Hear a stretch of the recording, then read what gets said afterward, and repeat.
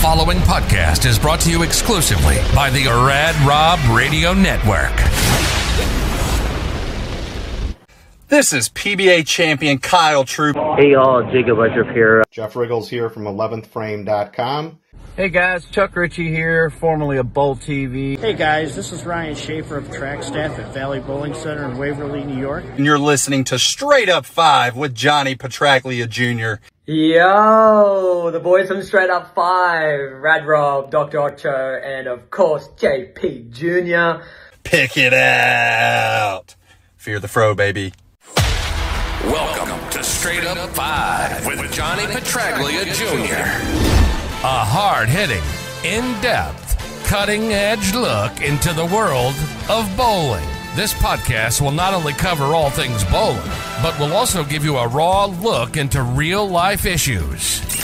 You'll get unfettered access into the mind of one of the most gifted bowlers of this or any other generation. Strike, and they claim it. Somebody does it!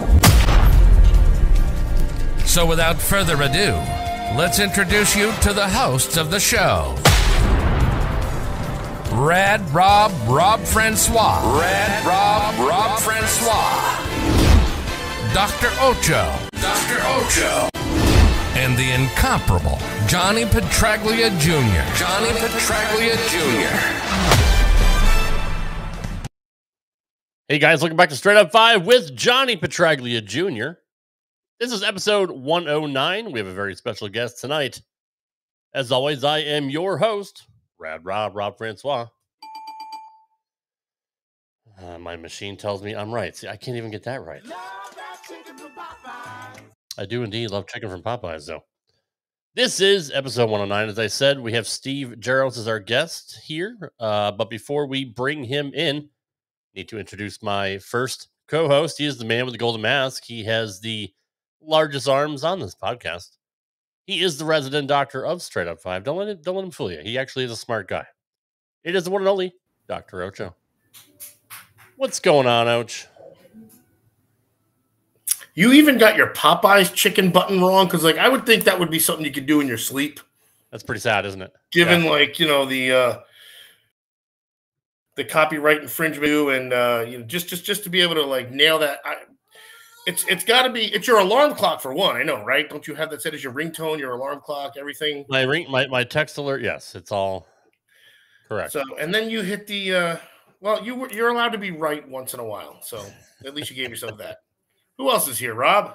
Nico's in the house. Crambone's in the house. We got Amanda Moore in the house. Brett Loringer was here early before we were. We did not ditch the Facebook feed. We're still here. Thank you for joining us on YouTube. Thank you. Let's introduce the star of the show. He is my other co-host. He is the sexiest man in the world. He is the son of a living legend. A legend in his own right, honestly. And he's loved by many. Hated by few. That's all. I got nothing new. Johnny P, what's going on, brother?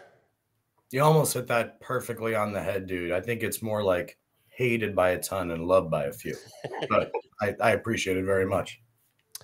Good to have you here. Good to see you. You're looking amazing, as always, as you always do. I made it home safe from Las Vegas. That's a success in my book. That is a success in your book. Yes, absolutely. Nice chicken you got there behind you. I assume that's Lucas. This was the best part of my trip to Vegas. Yeah, I named him Lucas on a random night with all 25 members of the Strike It Rich Pro Shop team. But somehow, some way, I landed on Lucas. I was looking for something more creative, like Chester Kane or something at least chicken related. But it was the best part of my trip because it was gifted. I actually kind of commandeered it, but then it was gifted to me by, I guess the only kid I'll ever have, and that's Derica. So wanted to thank her for the screaming chicken. And it goes up to 45 seconds, which needless to say, when they had to open my suitcase to check on the way home, it made for a pretty exciting experience for TSA. So I make that noise so often in the late evening in the Ocho household, just to let you know, folks. I was say that also sounds like me. And JP has heard it many time. Sounds like me right now with the kidney infection that I have. So Yeah, that's really annoying. I'm sorry to hear that. I hope you stop pissing needles. It sucks. I mean, it's like having kidney stones, but you're not going to pass anything, so it's never going to end until the antibiotics finally get it to work. But if I had to step out a couple times during the show, everybody, I'm trying to be professional, but duty calls. But, leave the hot mic on, please. I want to hear about it. God, son of a Texas, fall off, would you? It's Columbus that hurt. Oh, that's horrible. In any event, we do have our special guest here. He is in the green room. He is bowling this weekend, so he's joining us from his hotel room. Look, guys, I mean, we had the best guests ever, right? Elise was on a cruise. We got Steve from his hotel. Belmo was from his hotel. JP was from his hotel, for Christ's sakes. That's true. See, there you go. Yeah. But as always, we do have a highlight package I want to play for our special guests. So we'll be back in 30 minutes, and here we go. Welcome to Straight Up 5. Here's the highlight reel from the career of Steve Jaros.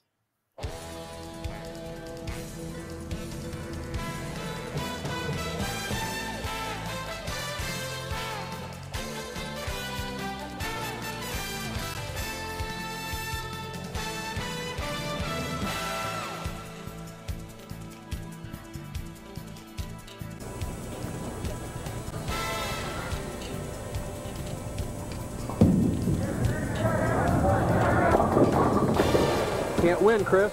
Steve Jaros is going to win the tournament. Even if Nair makes the split, the 3-6-7, he would finish with 201. As you see the ball sliding by, Nair sends it too wide.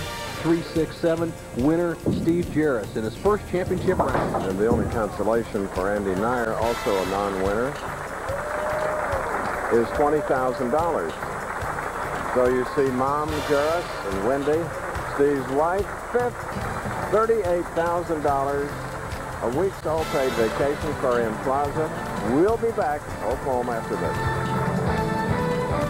Credit Kevin McGear with a very cerebral shot. Back-to-back weeks with pressure, 300 to 279 last week. Mike Albee over David Ozio. Now, difference of 43,000, winning or losing.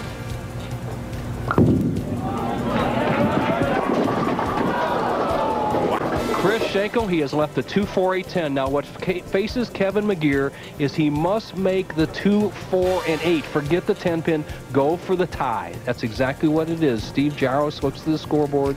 He says McGear must get 3 pins to tie. Oh, just does. All right, here's what happens now. It's a 224 tie. We're going to bowl the 9th and 10th frames. Steve Jaros will get up and bowl 1 frame. Steve Jaros, to take all the cash to $38,000 and go against Gene Stuss in the challenge, needs a spare and 7. Anything less, McGear wins the championship.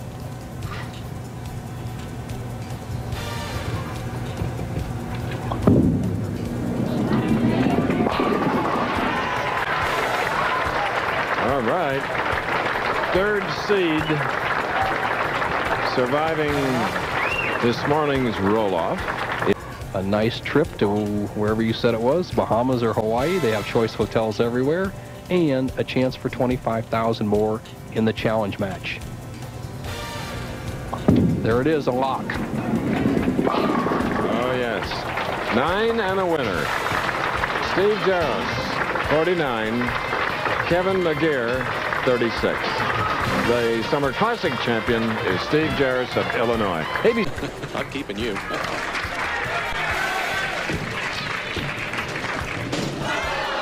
That's a crucial mistake right there. The ball. 9 pins to win. Oh, it did come back. Jaros hugs all around on this Valentine's Day. We'll talk to Steve coming up here in a minute. Trying to become number 75 with just a mark to win his first ever TV appearance. Any kind of mark, he's your champion. A title on the line for Chris Johnson. Unbelievable. Look out. What a split he's got to face here. What a break for Steve Jaros, and just like that, He is a champion in Toledo. And the kids missed it. Best way to shoot 235. Stranger things have happened on the PBA Tour in the 10th frame. Six-bagger. You better believe it. And that's a winner. Steve Jaros gets congratulations from his wife, June. His 5th career PBA title comes today in Dallas. Impressive. Couldn't have come at a better time. QLinkXZone.com, baby. Being displayed by Steve Jaros. He showed absolutely no emotion. This shot right here was the big shot that all but clinched the title for him, and he showed no emotion going dead flush. All he needs is a mark in the 10th frame, and this tournament is his. That's what he needs. Looking for the 7-bagger. 10th frame. A little bit high. Does it again. Wow. Can you believe it? For every single show and every tournament next year and years beyond, right? That's 3 for 3. Can you say homeschool? All right. Can I say thank you, Dynasty? Unbelievable. Thank you. In the last few weeks, but he needs a mark, any kind of a spare or strike. He'd certainly like to do it in one ball, a strike, and he will win this year's Tournament of Champions, $100,000 and a 2-year exemption.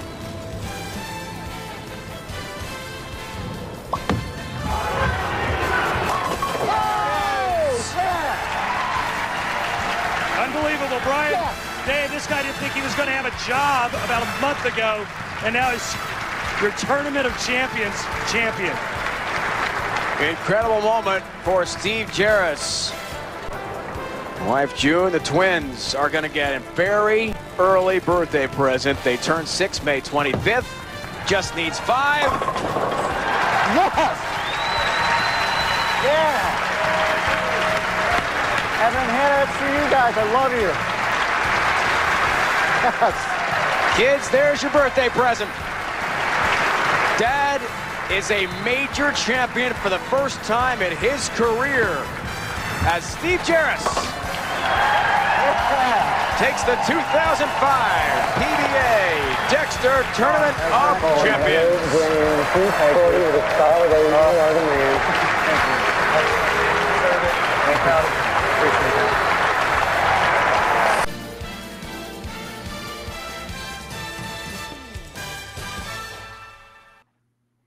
Ladies and gentlemen, please welcome our very special guest, Steve Jaros. Steve, good evening, sir. Hey guys, how you doing? Good to have you here. Thank you for, that was quite the video. Quite a career, and honestly, that TOC is pretty much what's going to get you into the Hall of Fame this year. So, yes, it's a very special thing that you accomplished there. That's back in my own stopping grounds from Connecticut too, the Mohegan Sun. I grew up out of Bradley Bowl in Windsor Locks, so I frequented Mohegan Sun quite often. It was a really cool place to win your major. It was, and it was a great. I was fortunate enough in all the years that I bowled on tour to bowl in a lot of different settings, and the arenas were always my favorite. There's the electricity of the crowd. Erie was the first one that I had bowled in, and the fans are just fantastic. And they followed that along to Connecticut, and every arena that I bowled at's been amazing. Absolutely right. Yeah, Erie was one of my favorites to watch. That was the Split Fire Open that Danny Wiseman won. Unfortunately, yeah, he beat me. He beat you on that one. But yeah, I mean, the stadium crowds were definitely a cool thing. Johnny, what you got for our very special guest, brother? I guess first and foremost, thanks for not only joining us, but not only rushing into your hotel room, but hopping immediately on before you even had time to unpack your toiletry bag. So, it's great to see you, and obviously we'll get to more of this discussion later, but congratulations on your absolutely overwhelmingly well-deserved Hall of Fame induction. Thank you. The Hall is lucky to have you, and I hope that the family as well. I guess as far as the first question, I actually, you know what? I want you, Rob, to read the first question from the fans after this one that I have, because I'm definitely not stealing the show again. Sure. Steve, I've always been an admirer of you, because you got to remember, you were one of the most recognizable faces of Brunswick tour staff when I was in my I want to be a pro bowler years, the mid 90s. Mm-hmm. When you mentioned Erie, I think I remember you leading that tournament, and I want to say the bowl you were using was a Raven Quantum during qualifying, but it was something dark in the danger zone era. Yeah. And in that time period, the thing I loved most about your game was how under it and loaded you were, and how you would actually have to collapse your arm behind your ear before you would reopen it, because you had so much pop at the bottom. Right. And then as the years progress, I noticed you significantly get more on the side of it, and that's exactly what Ocho's doing. Exactly. Of the elbow. Yep. That's, what was that all about? What made that change happen? What was the whole process behind that? Well, the whole follow through was something that I had my entire life. I learned to bowl that way. That was the whole thing. Just follow through all the way through your target, and that's where I got a lot of the. You're right. A lot of the power and the hit came from that. What changed over the years as lane conditions had changed, and as I was changing and getting a little bit older, it was harder to keep up with some of the rev rate that I needed to do. Actually, it might have been at Carolier when we were practicing in between match play rounds, when all the guys that didn't make the cut would get out there and bowl in between. John Jowdy was out there working with some of the players, and he just kind of came up to me and he asked me, if I wanted to work on anything, if there's anything that I had any questions. And he never really liked my follow through. He never really liked the way I hit it. He thought I was hitting up on the ball, and he liked to have the ball get down into the lane a little bit smoother and a little bit longer. And it took me a while to kind of grasp what he was talking about until I started shooting some spares. And he's like, that's the follow through that I want, because my spare shot, it was just long. I didn't do anything to it. And he tried to incorporate that more into my game, where I could load up on it and actually do a little bit less to it, and the ball would save up energy better. And that I had done that change right before I had that really big year on tour where I had won the 3 times in 1 year. That was at the end of the video there. And it was really weird, because I started throwing it a lot straighter, and it literally made all the patterns almost look the same to me for the rest of that season, which was amazing. So that's kind of where that came into. And now I'm kind of still on the side of it a little bit more. I think that's just age. Sure. I wouldn't mind getting back to where it was, because that seems to be where the game's at. Even on the senior tour, the PBA 50 stuff, you still have to shape it a little bit more. And I've been working on trying to get that back a little bit more. I wanted to always know that, because you were dominant in both ways of those styles. So, and that's pretty rare, and to me pretty awesome. So, no, really, one of the guys that a significant change in their release, but yet still managed to tackle the tour the way, titles on the way he threw it under it, the way he threw it out of it, and you don't see that. You know what I think is the most comparable, I guess, in a recent day and age, is kind of like what Mike Fagan did. Mike Fagan used to be called the king of swing. If you look at the last 4 or 5 years of his career out there, he was as straight as Barnes was half the time. With that, he went from getting really through it at the bottom and kind of just keeping lines more in front of him. So I'd say that's more of that modern day transition, when the guy was able to perfect both sides of the coin, or both different ways of doing it. Yeah, I mean, it really made it more effortless to me, and it made it for me much easier to read the patterns, because it took the fronts out of play. Looking back at some of the videos, I did have a little bit of an up hit to it, but I grew up in the urethane era, and the first urethane era, and it was a different way you had to throw it, and you had to shape it different. And it's oddly enough, I like going straight up 5 now. Was it difficult though? Was it because usually when somebody changes their mechanics, and honestly I don't know enough about how mechanically you change, because everything was the same until your arm came to here, basically, until your arm was almost at 45 degrees after the release. But was it a difficult thing for you to do, or you were just able to seamlessly kind of just, instead of just popping at it almost like a softball pitch, you'd come around it and let the ball do a lot of the work, I guess? Well, I mean, all the years that I bowled on tour, there's so much muscle memory that you develop that you really had to retrain yourself to feel that this is the new normal. So it can't be that easy. That's what I mean. It wasn't. You made it look. No. That's what I was getting at. I was trying to pay you a half-assed compliment there, but I appreciate it. Because it can't be that easy to change some habits. No, and it wasn't, because I mean, I had to really think in my mind when I was going to the line, I felt like I was almost cutting the ball short, where I wasn't following through at all. Almost more like a Stu Williams type of a thing. You're afraid the ball's just gonna like sit there and just do nothing. Exactly. So I really had to resist the urge to grab it and hit up on it, and it took a few weeks, and luckily Jowdy was out there almost every week. He was roughing for Columbia at the time. Eventually, just became just a staple out there of people that he would coach, and I was honored that I caught his eye and that he wanted to work with me, and we had great success. And you just said a few weeks. That's something that could take somebody 2 years to try and perfect. And like, it took a couple of weeks. And then, of course, I had my, it's not like riding a bike, Steve. Let's be honest here. That's true. But when you look at the course of a season, we probably bowled the equivalent of 2 league seasons. That's true. You're not wrong. You're not wrong. We did have a lot of games.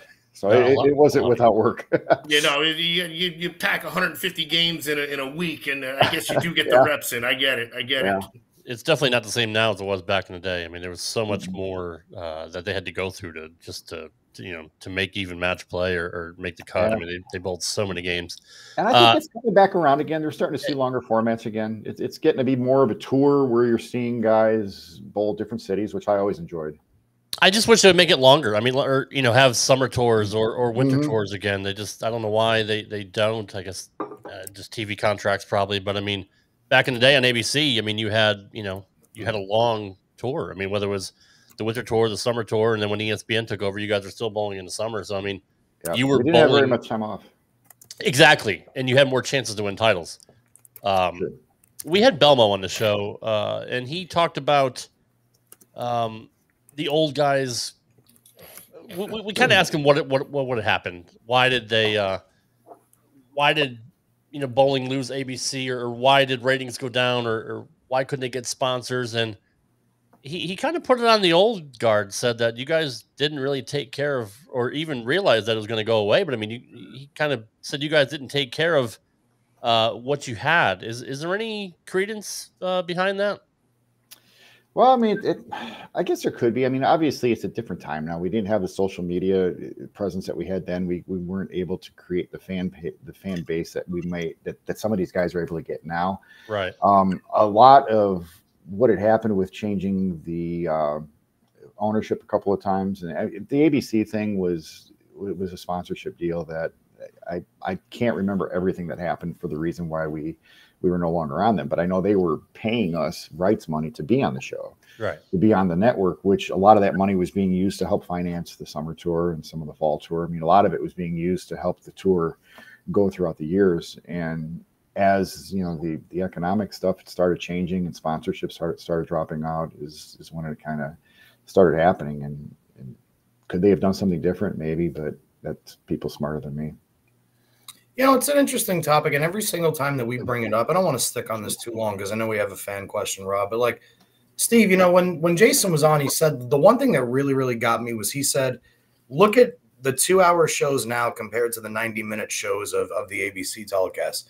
And he says, and look at how many commercials there are nowadays compared to how many are on the older shows. Mm-hmm. So after going back and studying, I realized there's a hell of a lot less in the 90-minute segment.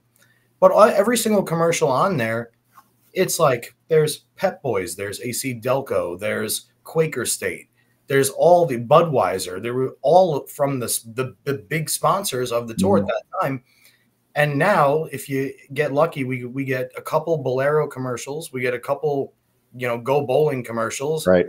And then they kind of just replay a few more. So I guess my crazy question is I feel like we had the sponsors, and nowadays they don't have the sponsors. Right. So I don't really understand where he was going with that, because are they jamming that much more? Is it that much more important to have kind of see what I'm shooting at here, Rob? Yeah. I'm thinking if we had 2-hour shows back then, we probably could have got more commercial airtime for a lot of those guys too. Because you're right, there were a lot of different sponsors that we had. Tums was a sponsor, and True Value and AC Delco. I mean, all the tournaments, they had sponsored specific tournaments, and they all had airtime on the shows every week. Absolutely. What was more memorable, winning the TOC or throwing the 300 on TV? They were both very memorable. The 300 was memorable for a few reasons because it almost didn't get aired. That was it really got. It probably shouldn't have gotten aired just based off of some of the technical stuff that happened on the truck, but it was by sheer luck that we actually had a copy of it. Back then, the shows were tape delayed by a day, so we filmed that on Saturday for the show to be shown on Sunday. And we were in Chattanooga. The owner of the center, the manager, had asked if they could put a VHS copy into the recorder so they can get a copy for the center, just like the raw footage. And if they hadn't have done that, we probably wouldn't have had the show, because what had happened is there's something had happened with the cables where they had got reversed, and the master copy had all the master copy had all the commercials burned into it, so they weren't able to use that, or had the time code burned into the master copy, so that when they go to edit the show, they weren't able to use that because you had this big time code that was across the bottom. VHS copy didn't have that, although the quality wasn't quite as good. They did some editing and they cleaned it up a little bit, and a couple weeks later they showed it at 1:30 in the morning without any advance notice. But it's been kind of a historic event now, because if you did happen to catch it, it was great. If not, it was on ESPN Classic for a long time, and it'll live forever on YouTube. Since I didn't know it was tape delayed, when did you find, like, obviously you want, like, oh my God, all my friends are going to see what I just did. When did we tell you that, hey, just so you know, like, They when did. did you actually find out? So we had all right, here we go. We had just bought a motorhome to travel. My wife was pregnant at the time. We were expecting twins, and we had a fifth wheel that we're traveling in. We just upgraded to a motorhome so we can make it easier to travel. So those 2 weeks, she happened to be out with me, and she had witnessed the 300 game. And we drove home from Chattanooga right after the show, drove through the night, stopped a couple times, and literally pulled into my driveway 5 minutes before the show came on. We all run in. We had our family and friends over. We turned the show on, and they're showing car wrecks. And I actually called. We were in Erie the next week, so I called the press room. They're like, "Oh yeah, by the way, we had a problem with the show." That's how I found out. Thinking about it, I'm getting mad just thinking about it. Walking in the house. Like, of all the things, like, what are the odds like that particular part got messed up? Like, that's like when I was in high school and I won a wrestling match, like, I'd be mad if it wasn't in the paper. Like, I can't imagine what this would be like. Like, this is an actual professional sport that was supposed to be televised. Oh my gosh. I know. And the fact, I mean, I shoot 300, I win the title, and there was speculation as to whether they were going to pay the bonus for the 300 game because it wasn't technically televised. And the PBA actually put that to rest, and they had the check out actually by the end of the week, which was probably the fastest they've ever paid the bonus for that. I bet if social media was around, they probably would have scrutinized that more than anything. They'd have been like, no way. He probably just put the X's in, and they just wanted to get a big story. Yeah. They get now when we have to wait an extra 20 minutes because they're picking high players or whatever. Yeah. Is that really how it's pronounced? High yeah. You're right. Are you the only one to throw 300 and win? Johnny's shaking his head now. I don't know. Probably not. I mean, it wasn't for the title, but I mean, all the shot 300. I mean, win the whole tournament, because usually didn't Bob Benoit and Bob Lurk, right? 300 for the title. Okay. Mike Albee beat David Ozio 300 to 79 for the title. Wichita, 93. Mm-hmm. Okay. Yeah, I mean, it's a good question though.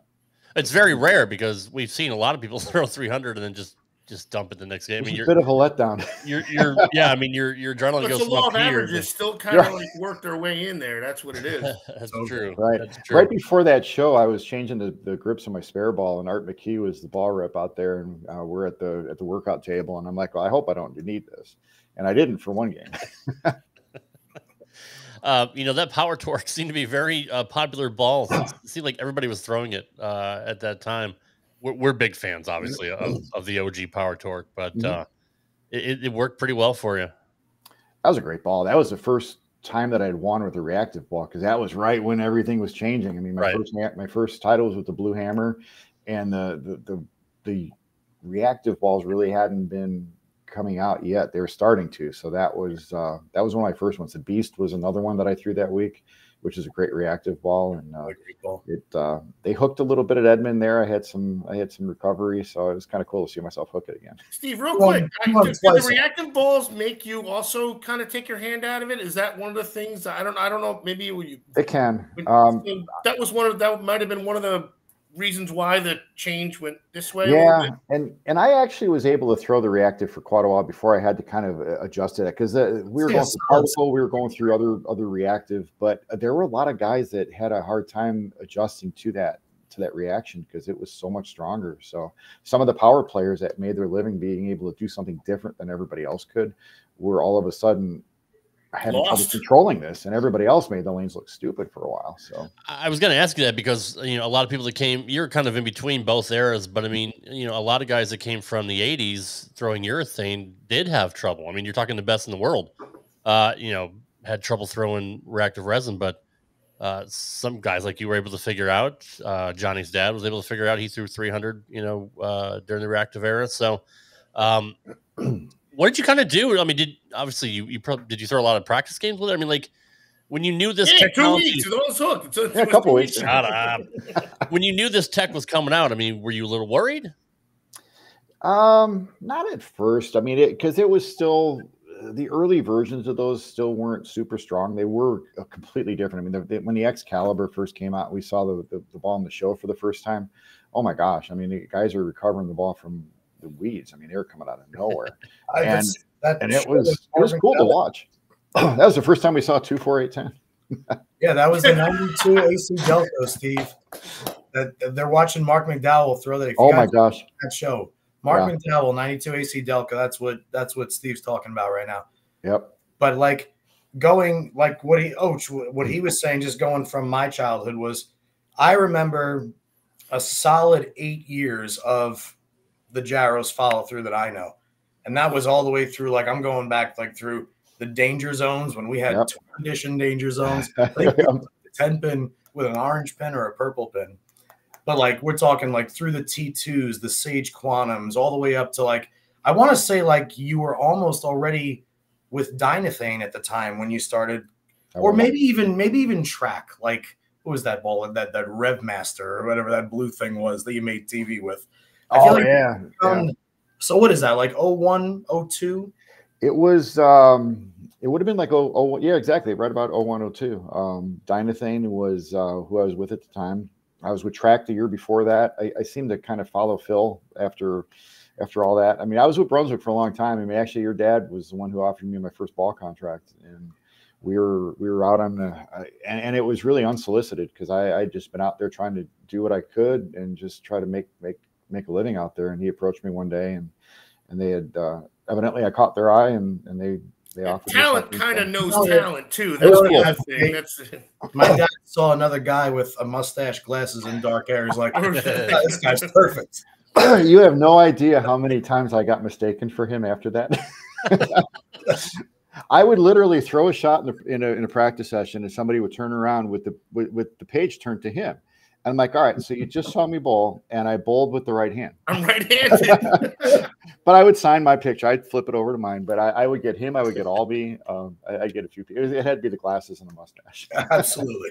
I see the Albee thing. That he could be like the mixer of you guys. He could be the mediator, basically.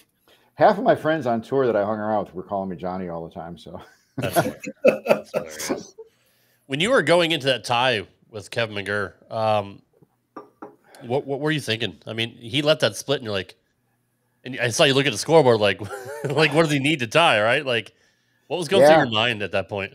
Brian Berg was sitting behind me for the whole show. We were kind of chatting in between shots, and I kind of lost the pair, I think, a little bit in the middle. And I got lined up. I think I threw the last 3 or 4 to give him in a position where he had to go strike spare. And once he threw the first strike, I'm like, well, that's probably it. And as soon as he 2-4-8-10, I looked over at the score sheet, and I'm like, he needs 3 of these to tie. And he's got to make it to win. He needs 3 to tie. And he almost took the 2-8 straight back off the 4. I mean, that would have been unusual. But yeah, it just gave me new life, and I just think the way the roll off format is I believe I started on I started on the lane that we just finished on, but now I mean he would have had the choice as to whether to start or not. I think that helped me because I just got off that off that lane rather, and I struck out, and I had the adrenaline going. So as soon as I put up the first strike and he didn't strike, I'm like, well, I can't get shut out, and it was pretty amazing. It was unexpected, but it was amazing. And you almost tied Gene after that in the challenge match. I did, and in that match, I completely forgot we had to bowl another match because we were still bowling. I was still coming down from the title match, right. And then we almost had the same scenario. He kind of nudged out the flat 10 at the end, and it was almost the same way. I lost a pair in the middle, and I think I punched out in the 10th again to force him to do something, and it didn't work out the second time. But too bad. It would have been extra 25 grand. 25, yeah. I was happy enough winning the title. Exactly right. Johnny, have you two ever met personally over the years? Okay, yeah. I figured you being an alley rat over the years, hanging out. Oh my God, I don't know how many roller coasters we rode at the Six Flags event when we were filming it at Great Adventure. I mean, that was it's funny because you guys had Haugen on a couple weeks ago, and he was on the show. He was on our team, and he would ride out. He was riding the coasters with us, and I was sitting in the car with him for a few of them. And the whole way up, he's got his hands over his eyes. He's freaking out the whole way up. We get up to the top of the hill, and everything's off. He's just flying down the hill. He just didn't like the way up. But we rode a lot of the rides too. I mean, that was a great time. That's kind of the way I am with coasters. I'll get on any coaster, but the ride up, I'm like 100%. I'm sure most people go through this. Either the whole thing's going to stop, and now I have to walk down grabbing a hand. I would like that. Or I'm the only seat that as soon as we're about to go over, the seat ejects. The lap bar's going to go. Those are obviously the two things that we out the wall, unless you're just, whatever. But anyway, Haugen, that was at Six Flags Great Adventure right here in New Jersey. You guys, you were on the global team wearing the six-pack ab shirt. Yeah. And the wife beaters the next day. Yes. And King Dakar was the brand new one that shoots you out at like 80 miles an hour and takes you straight up 400 feet. No. And Haugen spent like an hour arguing with Robert Smith, who, Robert, if you're still in the chat, you have to remind me, Haugen basically, the only one he absolutely refused to get on because he knew he would have to wait at the top of the track for a little while before the actual drop. And it scared the shit out of him. Meanwhile, he lucked out because there was like a 2.5 hour wait, and the guys had to get back to the lanes. Half the time we were there, you couldn't even see the top of the track because the clouds were so low. Oh, wow. So I wanted nothing to do with that one. I wrote all the rest of them, though. I might have ruined. If you're listening, just so you know, we all still think you are a screaming chicken. We love you, though. That's a funny story. Did anybody? Johnny, I think I was there that day, by the way. Didn't I bring my nephew over there to watch that show? There were so many recordings. It ran over several days. Yeah, it was one of the days we were going into Parker's truck because somebody had jacked their neck up and everything, and I'm trying to do my thing. And on the rides, probably. Yeah, most likely. That was 100% when I'm not sure if you and I were there on the same. No, we totally were. It was just it was got to be like it was when Belmo first came out. Maybe like the following year was he like making his appearance there? I want to say we were there 2 years, I think. I want to say like 08-ish, 09-ish, something like that. The first year we bowled it, was they grouped us by age because they just literally went by age group. The second year they turned it into the Manufacturers Cup, and that's when Robert and Haugen and we were all the 900 global team got to bowl. So that I liked it better when I did it that way. I remember CDB was there too. Did I get it right? He was on the team with Dad. Yeah, right, exactly. Yep. Speaking of Parker, Dad flushed one and he left a stone freaking 9. Oh my God, I remember. And he was mic'd up. He's like, I gotta flush this one, Randy. And he buried it with a stone 9. That's you know what's crazy as we keep talking about all this, Steve? Does this ever happen to you, or am I just crazy and I need to be reminded of it? Like when people go back and say, "Oh, I remember that was this year." That was like, "Oh, I saw the Scorpions live, Love at First Thing, 1984." Just I remember what year it is based off the bowling balls I remember you guys throwing. I had to use my nephew's age for this one, but I'm watching you. I do Steelers scores, so that's my thing. I get it. I totally get it. Is that just strange? Like, that's the only way I remember.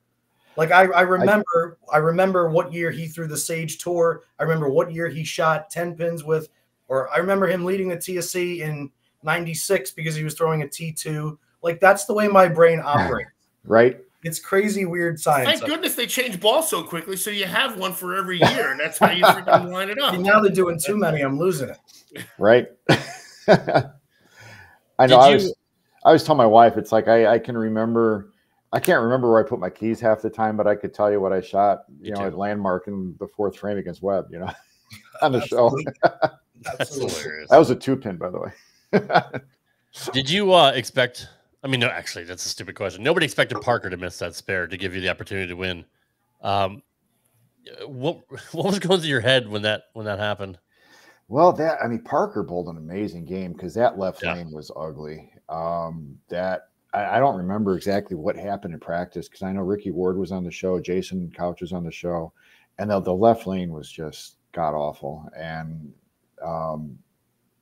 the spare that he missed was just, I think, on kind of a fill shot. So I think it made the difference of me needing a strike and a 9 to win, which was huge. It's definitely uncharacteristic of him. But the fact that one of the shots that he threw, I mean, he should have doubled to win the tournament probably in that spot. And people don't realize how good he had to throw it on that lane. And he chose to finish on that lane. He was the tournament leader.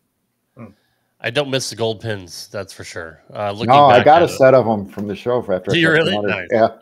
Just looking at it, to me, I don't know, they were just gaudy. Johnny, what do you think of those pins? At the time, I enjoyed them because at the King of the Hill that Matt Menente ran every month at Carolier, if you made it to the title match, he would throw in the gold pins. Nice. So it felt cool to bowl on them. Visibly, no. I like looking at black bowling balls and white pins, traditional like that. But I didn't dislike them. I did, but obviously, not my. I'll give them like a 5.5 out of 10. And I honestly think that they should have been a couple ounces heavier. I think they were at like 310 from 3.6. I think so. Yeah. I think that we saw, I guess, a slight difference, but not enough to really distinguish. Like, hey, the greatest guys in the world are knocking down an extra 7 pounds a rack rather than however many ounces, 40 ounces is for whatever is in there. I think they could have been a little bit heavier. Yeah, and they did move a little bit different. I mean, I thought they stayed a little bit lower, but yeah, you're right. They still were pretty lively, I thought. Yeah. The thing that I've always been curious about, if anything, over the years as far as pins is how, like, when you guys are bowling on pro lane, the ring 10 is an extreme possibility, but it seems like every time you guys are on an HPL or an SPL service, there is no such thing as a ring 10. It's always either a flat 10. It's amazing the characteristics of different houses, what kind of strikes and leaves they produce compared to one another.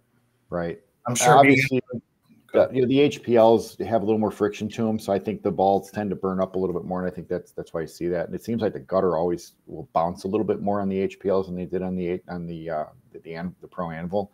Absolutely. And I think because the Pro Anvils tended to, I think at the time, be a little bit harder, they were a little bit cleaner through the front, and that would definitely create the angle for the ring 10s. And what it is, the other thing, Steve, and I'm only bringing this up because it's an interesting topic. I think when I worked Capital for Brunswick, it was the SPL surface was 5/16 sandwich style, and the pro lane was 7/16 solid phenolic. So between the sponginess of the sandwich style compared to the solid and the extra 1/8 of an inch, that kind of answers partially the initial question, right? Yeah, I think so. I mean, and obviously, if it's a little bit more spongy, it's gonna absorb some of the energy from the ball, and I think that's gonna give you some friction too. And I think it just has something to do with the hardness of the lane too. Throughout the course of your career, did you prefer a specific surface over another? I mean, obviously, we know you loved Edmund. You won there twice. That was wood. Oh, well, don't we all love that? Yeah, I seem to always bowl well in the AMF centers. It seems like the pin decks and the side, the kickbacks always seem to carry. I could trip a lot of 4s there.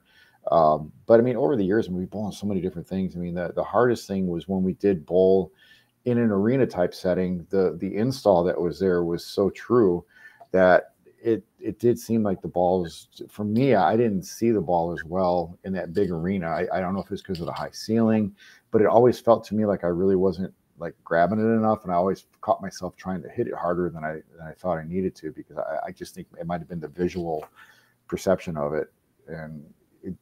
But I mean, some of the installs were great. I mean, I think all the installs were great. It just seemed like some of the scoring paces were higher than others. Erie was always huge. Some others were tough, but you could get to the pocket. Sure. It's so funny that you say that, because obviously I was in Vegas for about 12 years, and I bowled league at South Point in the regular center. Mm-hmm. When they initially built the plaza, which is it's beautiful, right? You get that same exact thing that you just said, because they were so true. Right. You go from like being able to like really yak all over in the front of the lanes or do whatever you want, and going up there, it's like, whoa. It's not necessarily not going to hook, but it's like it's ice skating. It's a hockey puck off my hand. It's just so clean and so smooth. I'm assuming you're talking something like that on the arena settings. For sure. And did you make any shows where you bowled on a different surface at the center as opposed to what they installed in the arena? Or was it always the same surface? I'm trying to think what Erie, if we bowled on the Brunswick install for the Erie show, because the Erie had the HPLs, I believe. Erie definitely had the you know what? I think they were AMF on the show there. They were AMF on the show. They were. I only remember that because of Learn and Learn the 1 year, Branham on the other show, and obviously Wiseman. Right. The Masters might have been at Miller Park. That might have been a different one, because there were older HPLs at Bolero. And and you bowled on Polar. I think we had the different ones at Miller Park. Interesting.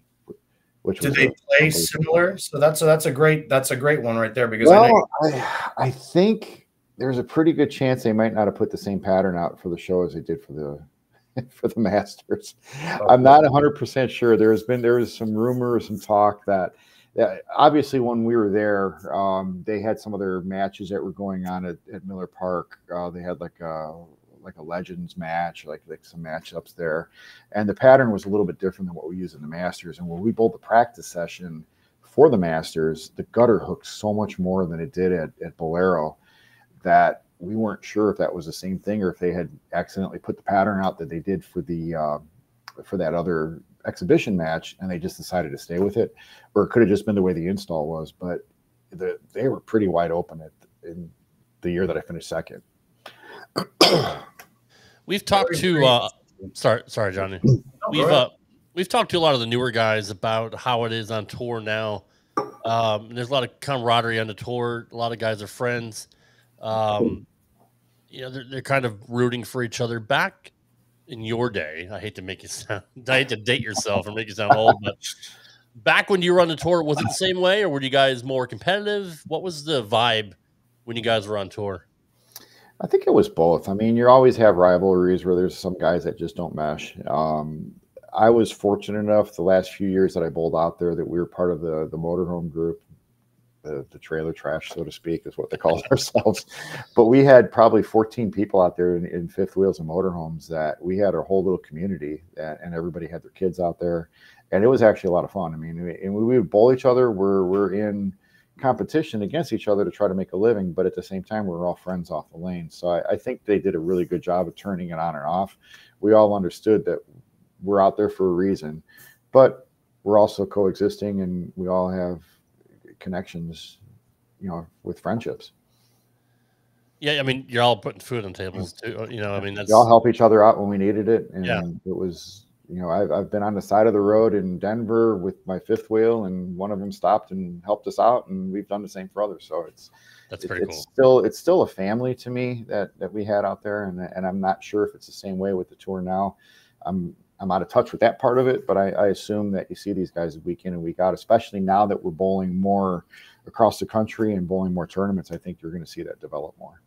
Can you imagine if they had social media back in the day with, like when Pete Weber's throwing a tantrum or throwing balls out of the paddock at Bradley Bowl or whatever? I mean, can you imagine some of the stuff that would people with their cell phones recording? I mean, you must have you bowled with some pretty unique people. Let's just say that. It was a great time to be out there, and I'm sure it's not any different now, but it's just now, you know, some of the stories that we've had and some of the things that we've got to do was fantastic. So, and some of that stuff's probably better not to see. I think Johnny can agree with that. I'm sure. Yeah. I'll tell you what, the reason I wanted to be on tour when I was 12, 13, 14 years old is because every single player out there always looked like they were having the time of their lives. There were always so many people at every single bowling center. Now, granted, I'm a little skewed because my dad's namesake tournament was at my home center, Carolier, the great Carolier lanes. Yeah. So that was 82 lanes, the most spectators, the celebrity pro-am, the junior pro-am, that's where me and AJ Kachuk bowled against Jerome Bettis and Leroy Horde. Like just all the greatest memories ever. Wayne Webb running his karaoke in that huge bar afterwards, and I would be allowed in, and I would drink Shirley Temples or whatever the hell I was drinking. But I always had that VIP access badge at, in my eyes, like the greatest generation of talent. Everybody was so good. Mm-hmm. Everybody was going through the same resin transition. Everybody was molding their new games to what was being offered, and everybody just had passion. Everybody gave a shit in the locker room for better or worse. Which, by the way, the smell of the paddock is like almost as sexy to me as hearing irons clank on the back of the golf cart. Right. It's all those Luster Kings that you had running. Yes. Luster Kings. We were talking about that, a couple of years ago about, Ocho never knew what a Luster King was. So, you still see them now. I thought I was the Luster King. I thought it was me. You never knew what kind of. Turns out I'm never wrong. Knew what, I'm literally you never knew what your wrong. ball's going to look like when it came out of the Luster King. But I remember when Litchie was out there, he had three or four Luster Kings out there, and we were bowling at the format then was you bowl 6, B would bowl 6, you come back and bowl again. So as soon as you got done with A squad, you'd put your ball in line for however long, and hopefully it got through the line before your next squad, and hopefully it still had compound in it by the time your ball got in there. Who are some of your favorite guys to bowl against? Great question. Oh man, like I always enjoyed bowling the guys that I grew up watching. One of my first tournaments on tour, I got to cross with Earl Anthony. I made the finals. I got to bowl him in match play. Mark Roth, Marshall Holman, hell yeah, Pete Weber. I got to be really good friends with him over the years, and we always had good matches. They're always fast because as soon as we're up, we take our turn, and then we look around and we're like 5 frames ahead of everybody. We're like, great, now what? Right. But it was always fun to bowl those guys because it made me see where I needed to get better, and if I did well against them, I knew I was improving. And I always looked for the regionals when they had the tour. Luckily for me, the Midwest region was always strong. Pete bowled almost every regional. Ron Williams was on our region then. Rowdy Morrow, Randy Lightfoot, Leroy Bornhop. All these guys were bowling. Steve Wonderlick.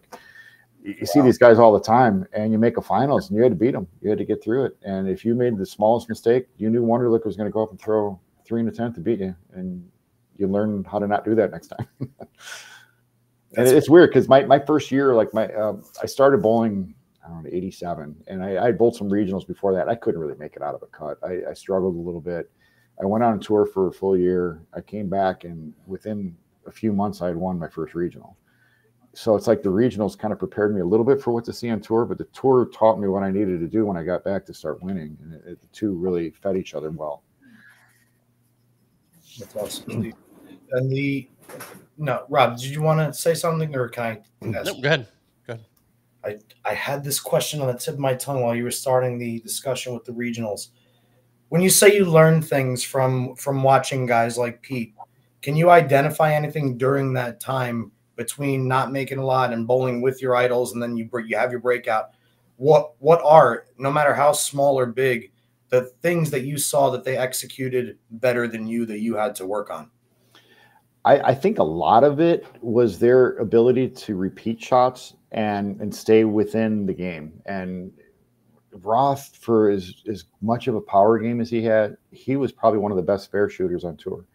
And he always was keeping himself in position to make that big run.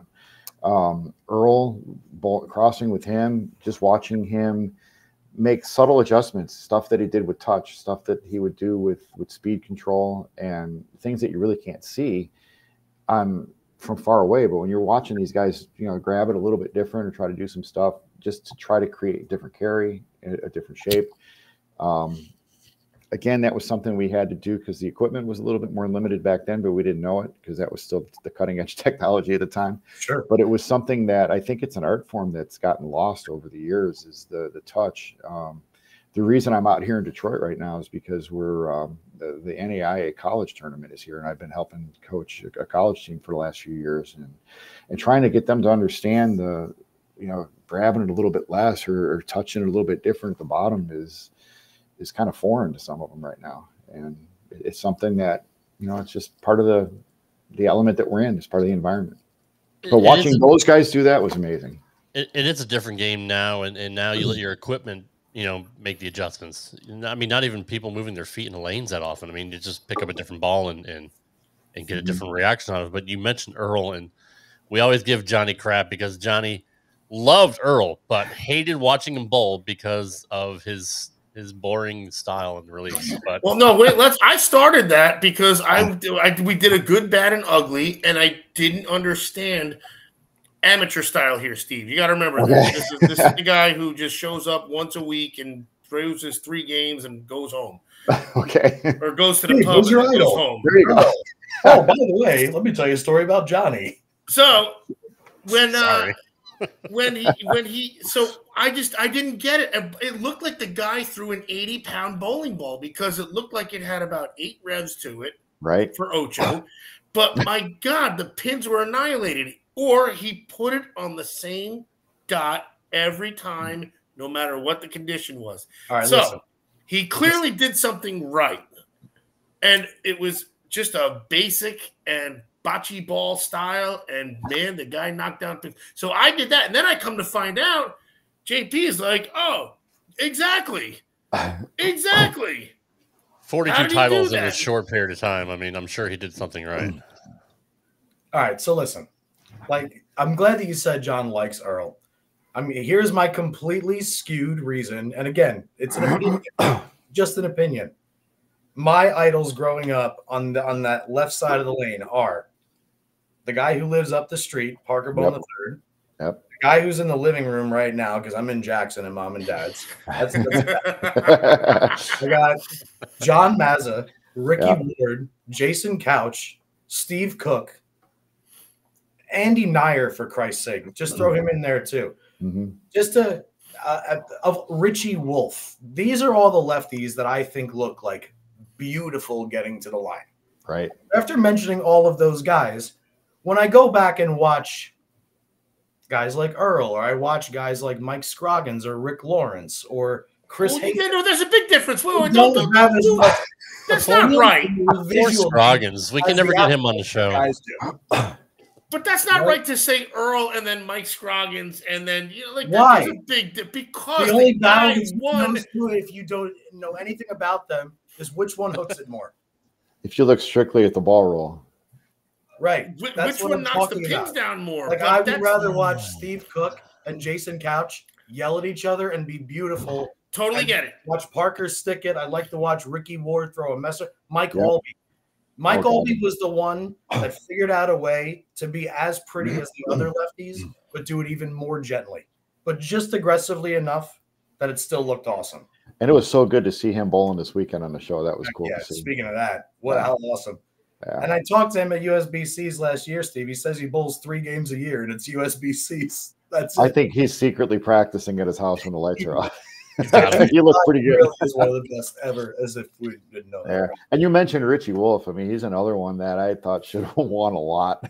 And he had such a good, solid game. And he just never got the potential that I thought he could have. So just so I'm clear, we're still knocking Earl Anthony, right? Yes. Is that what we're doing right now? I just want to make sure. For straight up five customers greatest that's ever lived, if not the greatest. We're still beating the shit out of him, right? I don't have 42 PBA. I don't have 43 PBA caches. I don't think I have 4 PBA caches. So I'm not crapping on Earl the Pearl. I'm just that he's ugly to watch. I'd rather And no, honestly, Steve, this really came out on a goof of we did a good, bad, and ugly, and I said I don't understand that whole Earl Anthony swing and his elbows bent like he's about to haul a chicken over a barbecue or something. And Johnny went, "Oh my God, that's what I think too." And then sure enough, the floodgates opened, and here we go. It wasn't Ocho's intention, but I. Meanwhile, he was my hero growing up. Line is somebody like this is horrible, but somebody's leading their walker to go to the restroom, and like one of the tennis balls kicks off, so they fall forward into the sink. That's what I think is going to happen as he's approaching the line every time. I like what Chuck just said about the smiley face ball. Congrats to Walter. I saw that. That's Walter tray bomb with a smiley face. Two-handed plastic ball. What can't he do? Hey, real quick, is it possible that Earl Anthony was not governed and threw an 80-pound bowling ball? Is that possible? Is there something that we could do conspiracy-wise? Given what everyone's already saying now. I don't know. I mean, they didn't check for lead in the balls back then. So I don't know. Like, what if it was 28 pounds? But you can't. Clearly, it's going to go through those pins. Just saying. Mark it down. When we get Jesse the Body Ventura to do the conspiracy theory, did Earl Anthony throw 16-pound or 15-pound bowling balls? He didn't have guns like you, Oj, so I don't think he was. Look, I'm a Second Amendment advocate. I can't help it. It's my fault. He was in his 30s and 40s when he won his titles. I mean, God, man, he couldn't throw that hard. Not to mention, he was also a professional baseball player. Yeah. Pitcher, as a matter of fact. Right. I forgot about that. Yeah. I mean, there's Earl Anthony was? Mm-hmm. Yeah, man. So he figured out how to throw overhand and underhand. He really is one of the absolute greatest talents ever. And if not the greatest of all time in this sport, certainly the greatest of his generation. I mean, I struck out 10 batters, 11 batters when I pitched 10-year-old All-Stars. So let's not get too Let's get back to the star of the show. I'm just saying. The greatest athletes. July 4th, 1984, I struck out 11 batters. I just don't like watching you bowl. Sorry, Mike Scroggins. All right, we're done bashing Earl Anthony. Next segment, Rob. All right, who's next? We got Great Rob, job, guys. Great job, guys. Can we intro with a sponsor at least for the next segment? What year did you stop the national tour? It was 2011, I believe. That was the last World Series that I bowled. And part of that was I had just started a job with the distributor. I worked for Classic Products. And gotcha. The exempt tour was kind of not really winding down, but it was getting harder to justify staying out there for myself. I mean, I was getting up there a little bit in age, and an opportunity came about for me to transition into the business side of it, doing sales for Classic. And they were nice enough to let me finish my exemption off for that year. So I bowled all the tournaments I was exempt for. But at that point, it was getting to the point where it was harder to keep up. And we were starting to see that transition. Belmo was out there, and we were starting to see more of that type of lane play come in, which I just worked all those years to get rid of that. And I didn't want to go back. What did you think when you first saw a guy like Belmo with all his success? At first, I mean, he's actually progressed quite a bit, because I mean, earlier when he didn't he win the plastic ball tournament in Long Island? That was did he win that one? Yeah, I know he made the show there. Yeah, so he had. I think he's evolved quite a bit. I mean, he's definitely gotten a lot smoother, and I like watching him get to the line, because his ball roll to me looks more normal. I mean, his tilt and his rotation, it's readable. Simonson has the same thing. Some of the tilt you see on some of these two-handers, it's like tipped down a little bit to where it's almost spinning down toward the lane, which to me, it's hard to see that. It's hard to read the lane. And it's a little flying saucery almost. A little bit. Like guys like a Zach Wilkins, or maybe even like a Packy Hanrahan, like Matt Old. Or even the guy that just won a couple weeks ago, he had a little bit more of a negative tilt. Boog, whatever. Oh, yeah. Our last guest. You see, his is going down a little bit more, and I see Belmo going a little bit more traditional. Simonson going that way. I can relate to that more because I like watching that ball reaction. I think I can read that a little bit better. Sure. But watching, again, helping the college kids out, you see a ton of two-handers now. Junior bowlers, you see a ton of them. Some of them are not as good yet.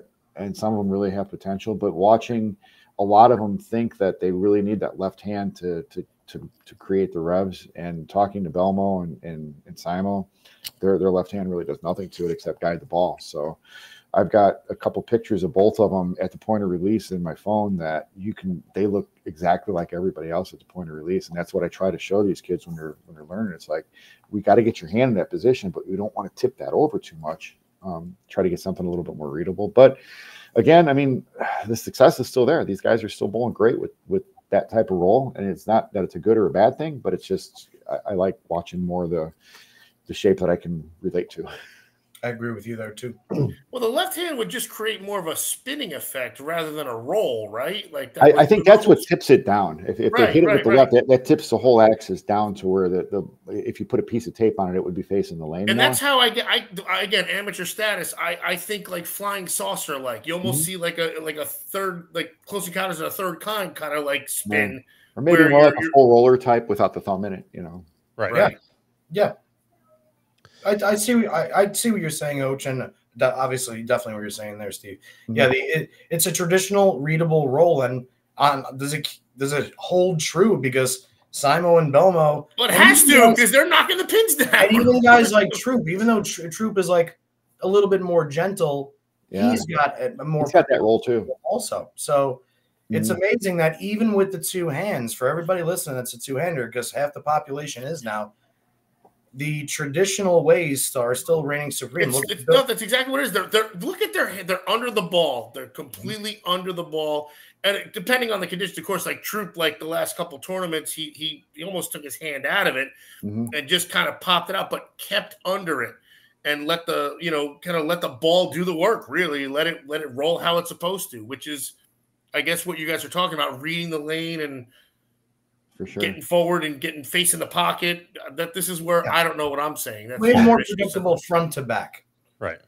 And I think Simonson and even Belmo are so good at backing their hand out of it. I mean, Simo can change his rev rate a little bit to where you can really see him float it, even though he's hitting it with two hands.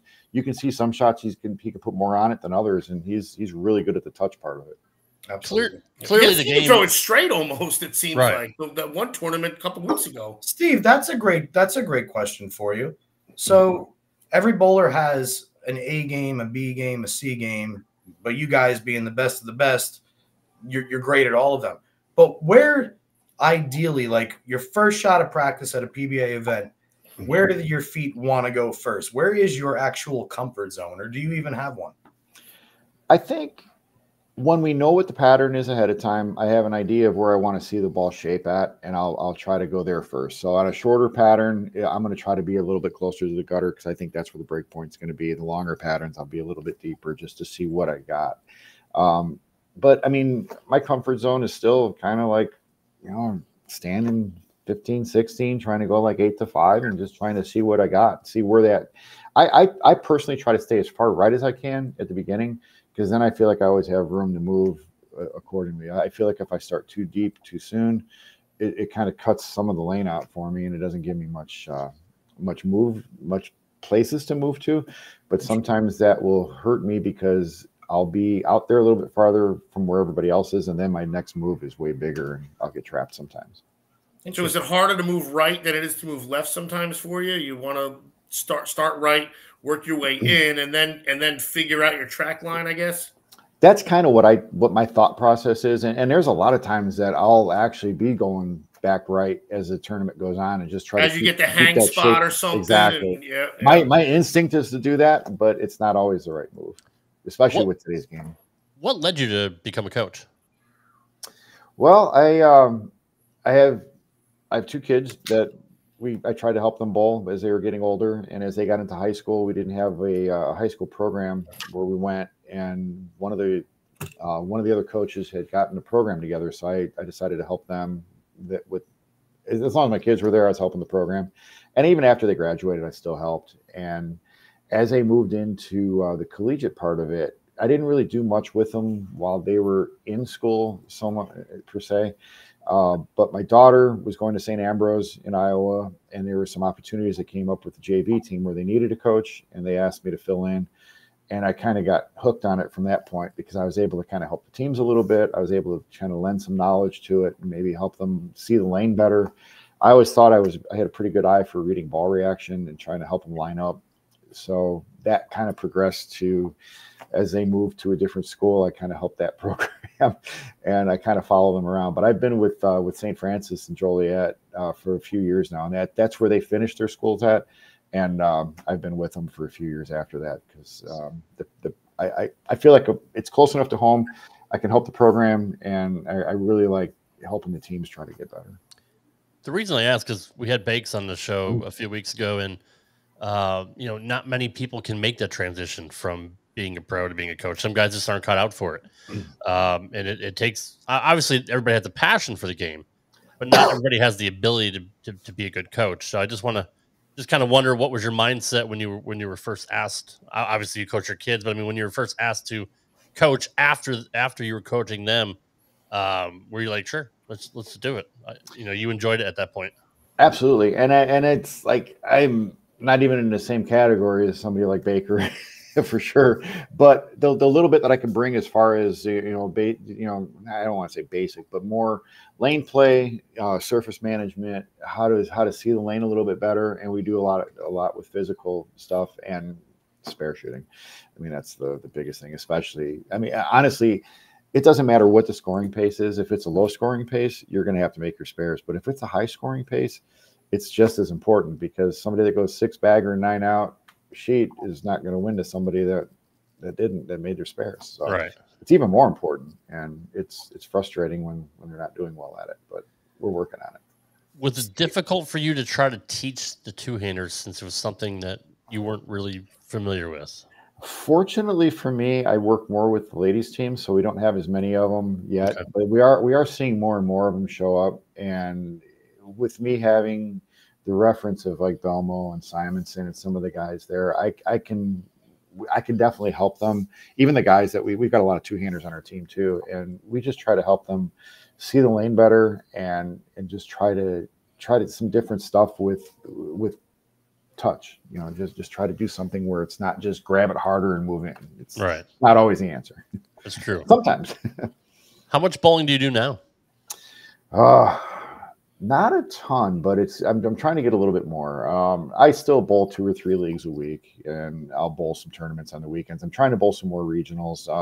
The PBA 50 stuff, I never really bowled as much of it, just because with the job at Classic, our season, even though the bowling season ends in April, and that's pretty much when the PBA 50 stuff starts, we're in prep work for all of our trade shows and all of our Bowl Expo stuff and a lot of stuff that happens. So I don't have as many opportunities. I can still get away and bowl some, but it's like I would like to get out there for a few weeks and actually try it. I've been trying to get in a little better shape. I've been bowling some more stuff now. So I had actually already committed to bowl the Tournament of Champions before they notified me that I was getting in the Hall of Fame, which was kind of cool. So I was going to be there anyway.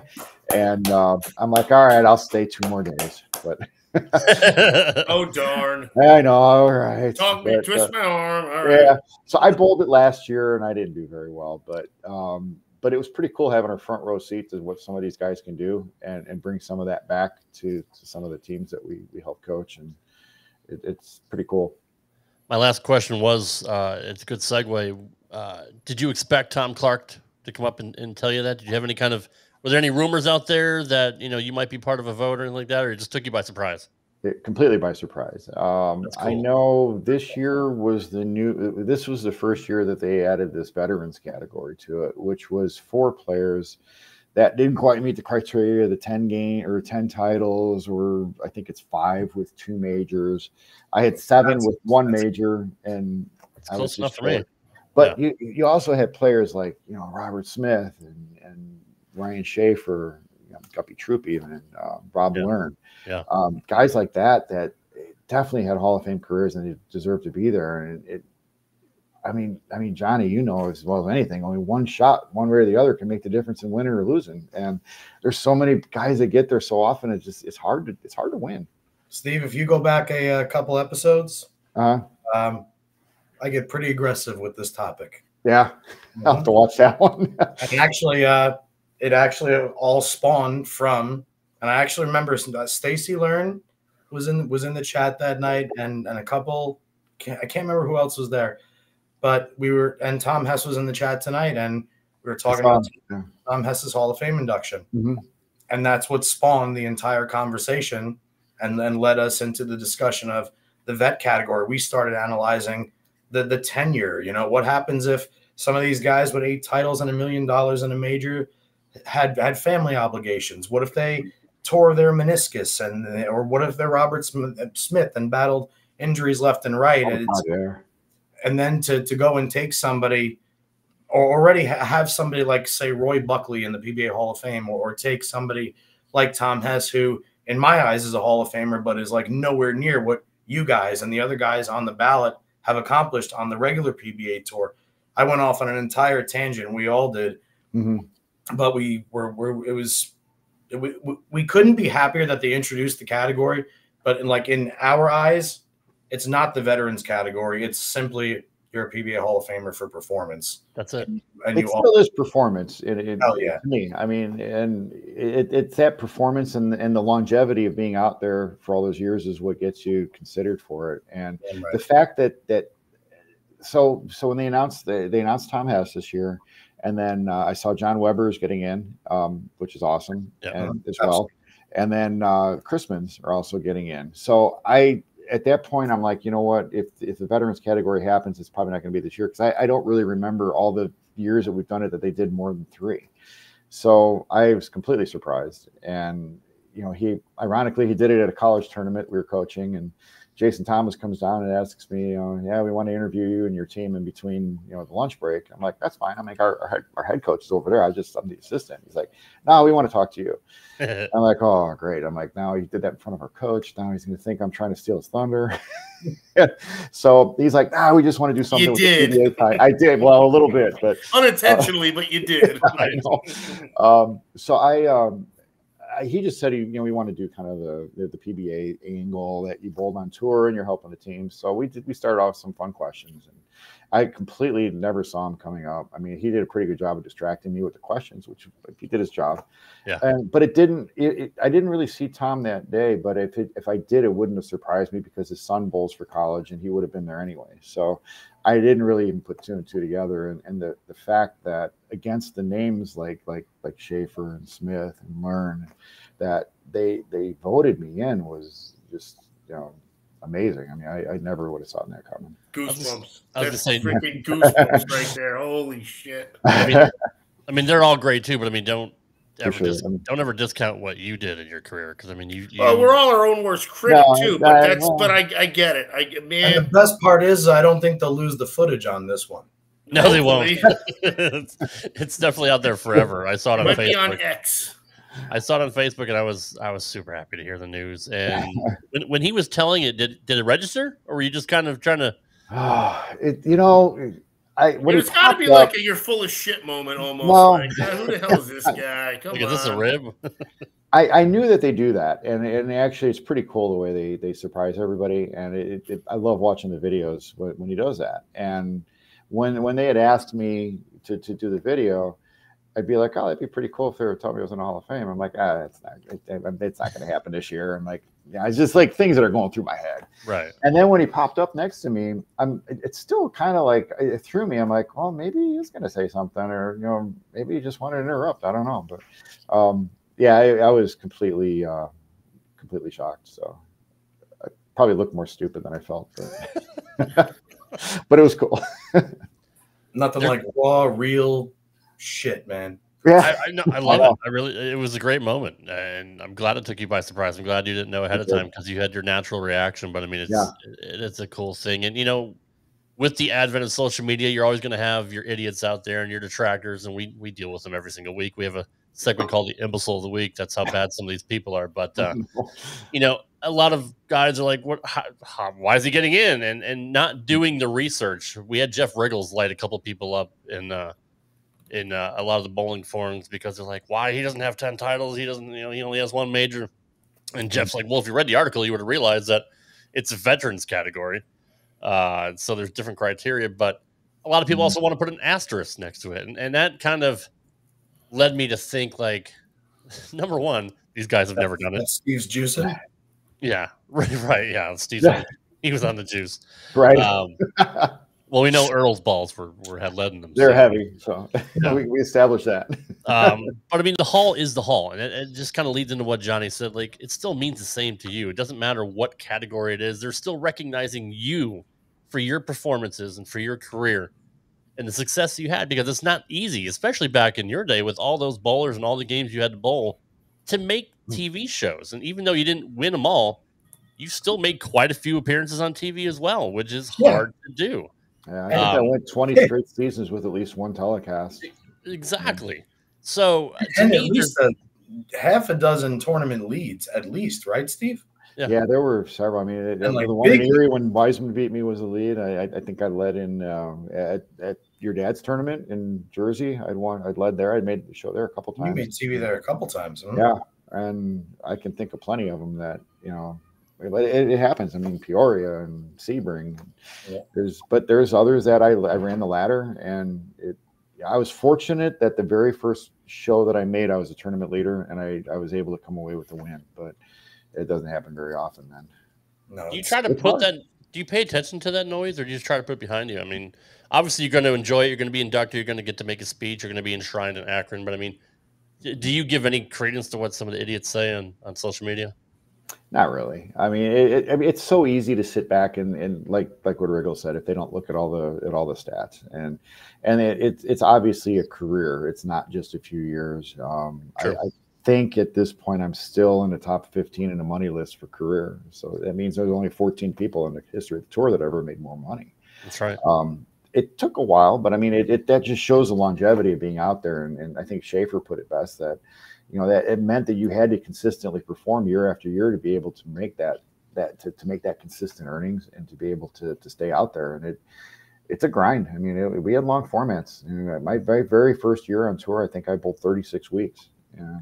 Wow. I didn't bowl well the first year, but the lifestyle too. I mean, I'm assuming your family wasn't always with you all the time. I mean, I know there were months and months that it was me, mom, and Jamie.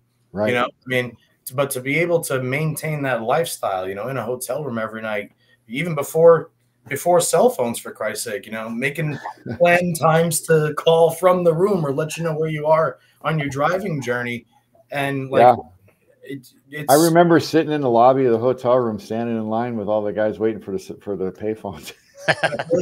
Because we were all there, it's so much more than just what we see on the lanes, and to be able to do that for 20 years, 30 years, 40 years. I mean, it's a true testament to how it's understanding why you guys are the best in the world. And I think that's like kind of the culmination of what the Hall actually means is you're surrounded by fellow people that understand the journey and what it takes and decided to do it anyway and did it as one of the best ever. So yeah, it's a commitment. I mean, it was a lifelong deal. Hell yeah. Well, but Steve, I wouldn't trade it. No, obviously not. Obviously not. Thank you for being here. We absolutely had a pleasure talking to you. I love talking to guys I grew up watching on TV. It was just a real treat. Anything you want to plug? Anything you want to let people know what's going on with you? I'm just bowling as many tournaments as I can. Like I said, I started working for Classic Products. I've been bowling on regional stuff. I'm still follow Phil around, so I'm with Radical. I'm still back with the Brunswick guys. So it's that's probably been most of my career. Like I said, your dad gave me the first contract I had with Brunswick. I was there for a long time. And then stuff got shook up a little bit, but we ended up back there. So it's been a lot of fun. So now just coaching the collegiate stuff now. Got some regionals this weekend and got other stuff to bowl. So we just scratched the surface here. We got to dive deep next. We got to have him on next time and at some point and talk about the tournaments and talk about the anxiety and the stress and like that. This is not a one-parter for this guy. There's no way. Oh no! Anytime you guys want. It's always. I gotta get a new laptop though, because my hair is a lot lighter on this one than it was on the video you showed me. So I think I need a new camera. It's definitely the camera for sure. Yeah, my hair looks the same no matter what I do. I don't know what's going on. I'm good. Well, Steve, thank you very much for being here, brother. Good luck with the team this weekend, and we'll definitely have you on again in the future. Thank you for giving us your time. I had a great time, guys. Thanks. Good seeing you all. Steve. Awesome, Thank you. Steve. Yep. Have a good night. Thanks, sir. Thank you. I'll say why Dad signed Steve, because he watched Steve bowl. He watched. He knew Steve, talent. I said talent knows always, talent, man. And Yeah, the one thing that always defined Brunswick, especially in that era, was we had the classiest staffers. And Steve is nothing but class on and off the lanes. And I'm telling you right now, without even asking Dad, that's why he signed Steve. Could be. That's gotta be. I wouldn't doubt it. The glasses and the hair. It was definitely his the way Dude, it looked like it was combed. It was Inspector Willoughby like. Somebody go fact check Inspector Willoughby, put it on the Straight Up 5 Facebook page. You'll see what I'm talking about. It was perfect. Yeah. Totally. Sorry, I'm just going to Google Inspector Willoughby right now. Go ahead. Yeah, it's okay. Yeah, he lost me too, so maybe we can put him up. Are you kidding me? Are you guys really? I'm not Some 78 chat years knows old. Inspector Like- Willoughby. Who's chat? Oh, shit. Maybe you're right. Hold on. Let me get a picture. See? Go ahead. You just don't know my name. Is it a person? A place? Inspector Willoughby. He was a cartoon guy. He's like a Woody Woodpecker guy. He was a Yogi Bear Oh, guy. so like Inspector Gadget. Come on, Rob. Don't you have a picture? I'm working on it. You want to see pictures? I'll show you pictures. Oh, Some pictures. Oh, nope. Everybody knows Ocho knows pictures. All right. Well, anyway. Just before you end the show, just come on, Rob. I'm pulling it. Look, things don't work. I know you're pulling it all the time. There we go. Now get the frontal. 0. That's I'm telling you, he combed it just like him. It was, 0. and when he would talk, just the mustache would just do like this. He kind of looks like Robert Muster, Mr. 900. He does kind of look like. Oh, we can't forget that. Right. Well, in case you guys want to go check it out, it's still going on. The good old Union County, Illinois Fair, nothing compares to the unmanscaped hay as well. That's true. That's very true. Style. Uncircumcised, unmanscaped. Every girl's dream. Speaking of which, Johnny, we got to pick a winner for next. We're going to announce a winner next week for who wins one of Johnny's balls. That's right. So you guys still have a chance if you want. I'm sorry that happened to you, that you lost. I can't believe we made it through an entire show without me talking about nationals, which is amazing. Oh, So- you had such a good. Well, next week. Yeah, we'll do it next week. This is wonderful. On behalf of Lucas and I, thanks again for all of our viewers for being here. And Derica, thank you again for the chicken. It is a cool chicken. Joe asked it. Yeah, hopefully we don't hear that noise ever again. Don't worry, I'm going to open next show with a I knew 45 seconds. That's the new intro of the chicken. By the way, just a quick spoiler Troy, alert. thank you for being here again, Troy, as always. Just to announce a future guest we're going to have after the tour wraps up.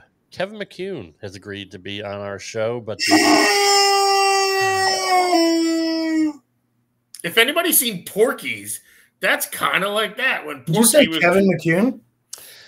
Yes, Kevin McCune will be on our show. He's a little busy, obviously, with the tour, but he said probably maybe after the didn't World Steve beat his dad in one of the shows?